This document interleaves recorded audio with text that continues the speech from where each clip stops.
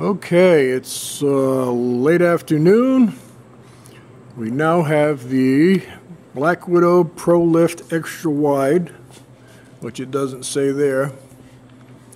Those are the sides for the lift, which make it 4 feet wide. We now have it out of the truck, and old Marky G is going to let the lift down.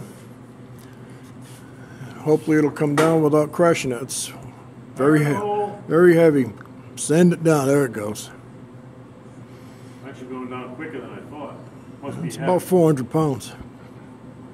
That's not the Harbor Freight lift, that's for sure. That is for sure. All right, we're going to let this lift down. We got the old truck mobile again after the blowout with a gun range tire with no bullet holes in it. Now we're going to unbox this and see what's up. Hopefully we'll get a test out of this today. All right, more to come. All right, the Eagle has landed. Okay, we've got it mostly unboxed, and so far it's pretty impressive.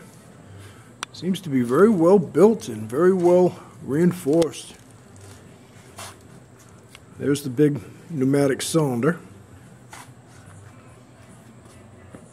It's got nice, looks like 5-inch wheels to roll around on. Sides are real nice and thick and heavy.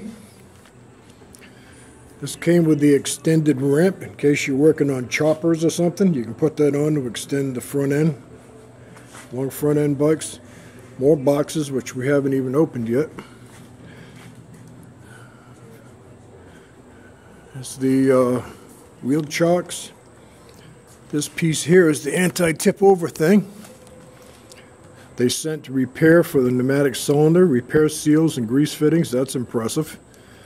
That's the rear tire dropout piece, that red piece, all reinforced. Like 8-inch steel. It's very heavy. All right, well, we're going to flip this thing over and get it in the upright working position and continue with the assembly. I just wanted to give you a peek in case you're thinking about buying one of these.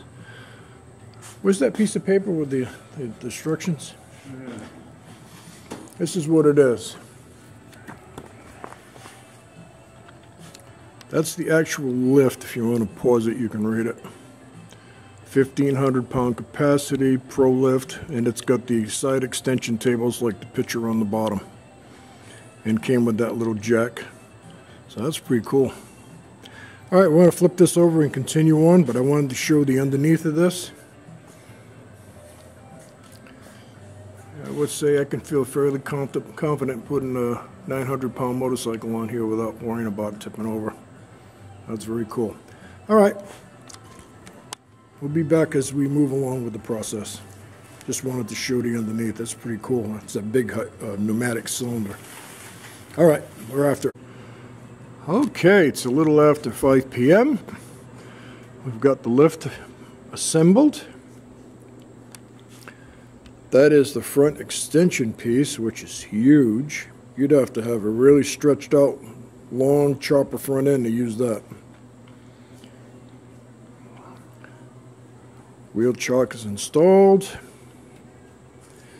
Side tables are on. These side tables, you just pull the pins and these sides come right off. Came with this jack, which is very nice, with the different little attachments for jacking up on the frame if you've got to take your wheel off. And tomorrow we'll bring a bike in here and do the actual first lift. It came with that non-skid pad, which is very nice. So it's about 4 feet wide.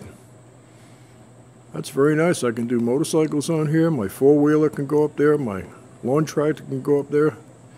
And I don't have to worry about it tipping over and killing me. Big tip bar has been put in. And you can actually just lift the back part of this lift up and move it around the shop. I've already done it. So that's everything it came with. So tomorrow we'll put the first bike up on it and try it out. And no adult beverages were harmed in the construction of this lift, which is now time, what would be considered to be Miller time. So tomorrow will be the first lift. So hang on, I'll update tomorrow. So far I'm really happy. That's a long way from a Harbor Freight lift. I was only fooling myself buying that damn thing. It's almost starting to look like a real repair facility in here, huh? 10,000 pound lift, motorcycle lift. Cool. All right, tomorrow's another day. We'll do the first lift tomorrow.